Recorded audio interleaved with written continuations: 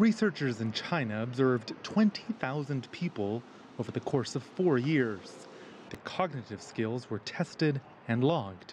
Then those results were cross-referenced with pollution records: nitrogen dioxide from cars and sulfur dioxide, the colorless gas typically emitted by power plants.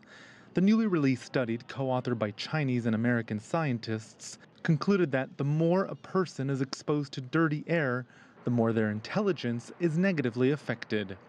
Language ability is more affected than math skills, they note. Men are more impacted than women, with older, less educated males impacted the most. There are also short-term effects, like taking a test on a heavily polluted day could produce worse results. China is home to several of the world's most polluted cities, but in recent years the government has declared a, quote, war on pollution. Dirty air is on the decline, but in some cities, it's still triple the recommended limits. Premier Li Keqiang has described pollution as, quote, nature's red light warning against the model of inefficient and blind development.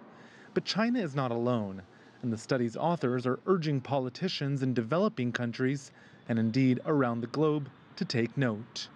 The World Health Organization says more than 90% of people on this planet breathe bad air. That's potentially billions of minds adversely affected. The WHO also says pollution accounts for 1 in every 9 deaths worldwide. The international body will be holding its first ever global conference on air pollution and health later this year. Roee, Ruttenberg, CGTN in Washington.